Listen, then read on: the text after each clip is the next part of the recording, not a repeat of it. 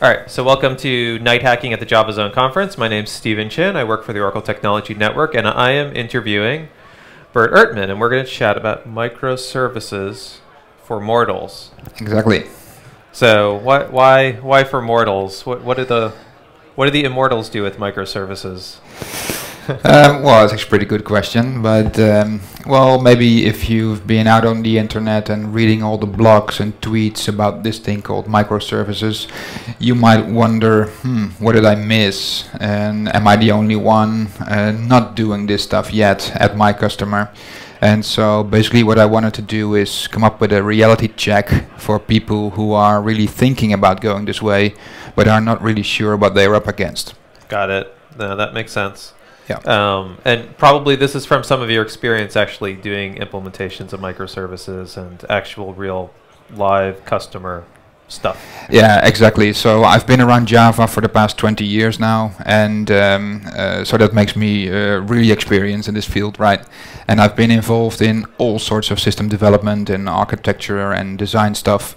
So it's basically a talk from experience. And well, nowadays I feel a bit that I'm the old geezer in the project saying, well, think before you do stuff, right? And so I thought it was time for a reality check talk instead of all the, sounds a bit negative, but all the false prophets who are promoting technology over actual architectural style, right? And there's lots more to it than just running Docker in production. There's always a trend to, if there's something that's new or trendy or something which is like very hot in the speaking circuit, you want to give it a try on your project and see if it's going to be the panacea.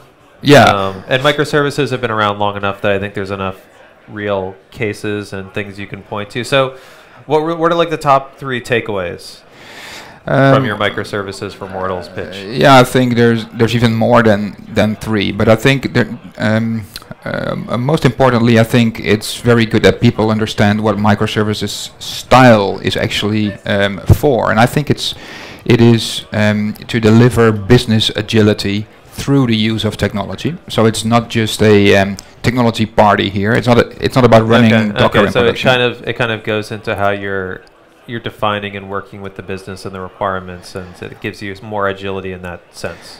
Well, exactly. I think the business model is really prevalent over the technology part, right? So if you see where it came from, and you see, if you look at the poster children like Netflix and Amazon, then they really used it to come up with either a very different business model than their competitors, or they needed to really overhaul their existing business model. So for example, if you take Netflix, they were like a DVD selling shop, selling you physical things, and now they have overhauled themselves into one of the biggest online entertainment sites.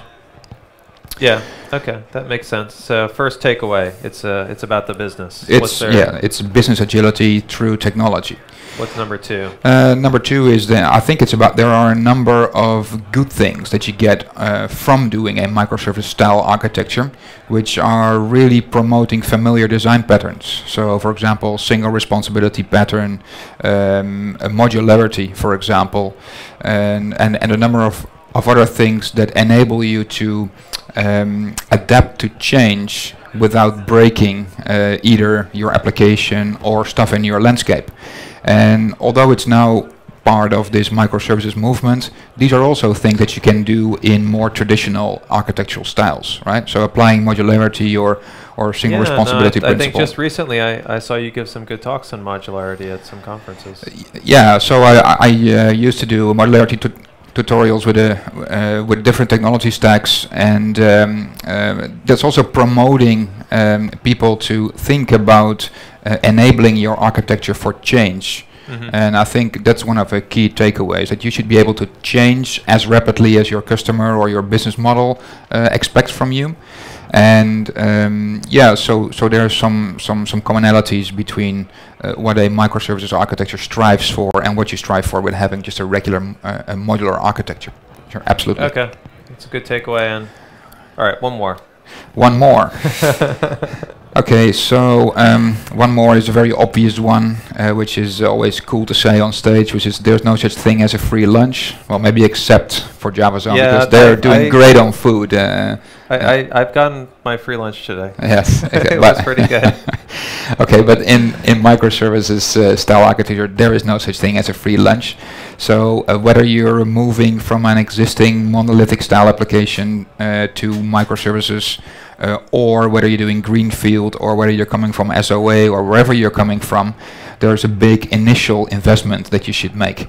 And so there's some technical stuff that you need to have in place, but there's also a really a big requirement of having your solid CI/CD practice in place, doing DevOps. If you're not doing that, don't even bother thinking about going the microservices way, because it might take months or years alone just to get your DevOps up and running.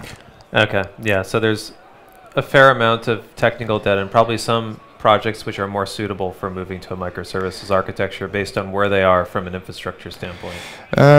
Yeah, probably. So that there is some natural attraction. So for example, if you've heavily invested into DevOps in the last couple years, and so if you're doing like continuous deployments and you exactly, then there's like a natural attraction. If you already made teams responsible for keeping stuff in your landscape up, then doing it this microservices way might be very attractive.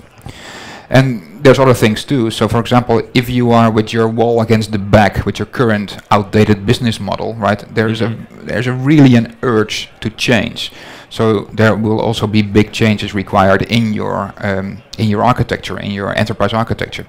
And so yeah, if you need to do rapid change and you don't know exactly where to go yet, then it's also a very appealing style, because since you're doing modular stuff, you build everything ready to be thrown away, right? So it should be disposable building blocks. So they're easy to adapt. You can just take them out without breaking other stuff. So it's appealing. Yeah, no, okay, so that's good. So it's kind of like the basic idea is to give people a more down-to-earth view on what microservices are, so you're not selling them, you're not trying to get people converted, but there are some things it's really good for. Yeah. But at the same time, just wholesale adopting it because it's the new panacea is also not the way to go. No, exactly, and that's also one of the points that I try to get across. Like, it's not like architecture is not like a belt system, right? So you must have been doing SOA first, and then afterwards you have to do microservices in order to get your black belt in architecture, right? It's not like a level up system. It's a different style, and style is exactly what it is. It's just a set of practices and tools and techniques that now have a name. But you might be applying some of these tools and some of these styles in other architectural styles as well. So there's also no one righteous way to do it, right? Yeah, no, cool. Okay, so that's very good. What else is on the docket for you? So you're here at JavaZone now. Any other conferences or travel plans? Yeah, absolutely. So I think JavaZone is the conference season opener for me. And after JavaZone, there will be others. Java 1, obviously. So at Java 1, I'll also be doing a microservices talk, and I also do a modularity tutorial. So if you're interested in how to get that done, then you gonna come to my barbecue? If you're organizing it again, I'd love to. Saturday evening. Okay, cool. It's one of the highlights of Java 1, actually. Cool. And after Java 1, there's JFall in the Netherlands. So since I stepped down from the NLJUG board last year after 10 years, I'm now allowed to do presentations at JFall again. So, so after 10 years, I will be returning as a presenter at JFall. So that's something that I really look forward to. Cool. In my own backyard. And after that, there will be other conferences as well. I don't have the schedule on top of my head. Yeah, no, that's good. Okay, so you got lots of stuff lined up. I see you got the new stylish Apple Watch too. Yeah, I mean, some people have to be the early adopters to make it eventually affordable for others, right? Yeah, that's good. That's good. You can break it in first. Yes. As you can see, I'm an anti anything on my wrists. You're anti-smart or anti-watch? I'm anti things which interfere with my ability to do coding. Okay. All right, thanks a lot for the short interview. Okay, you're welcome. Bert, and you can watch the live interviews at nighthacking.com. Interact with us by tweeting to #nighthacking, and thank you very much for watching the interview.